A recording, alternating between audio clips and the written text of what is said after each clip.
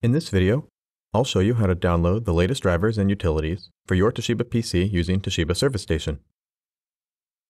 All Toshiba PCs are shipped with a utility called Toshiba Service Station.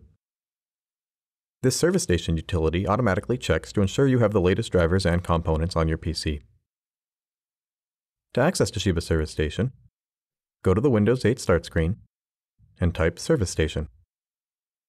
Select and run the Service Station app.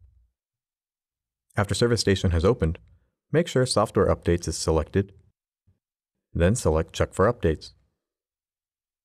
If more than one update is available, select the checkbox to the left of Install to install all updates.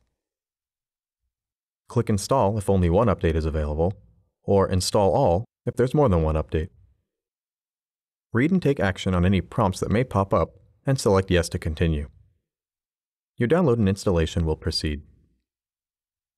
If you're prompted to take any actions, please read the prompt carefully and proceed. During installation, you may be asked to start the installation process. You may also be asked to restart your computer.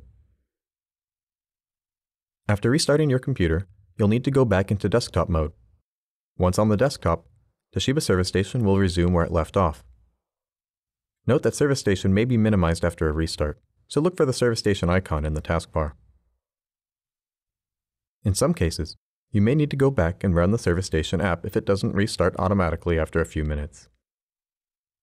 After all updates have been installed, click Check for Updates one last time to ensure that there are no additional updates available. For more information, visit support.toshiba.com.